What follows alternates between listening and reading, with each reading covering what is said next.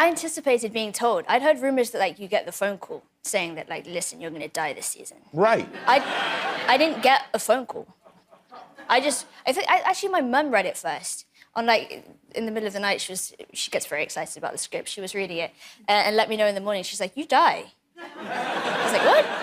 But I was happy. What a weird life, right? I know, right? I mean, it's pretty weird. I have to say, my mother said a lot of strange things to me in my years on this planet, but you die has never been one of them. Still time.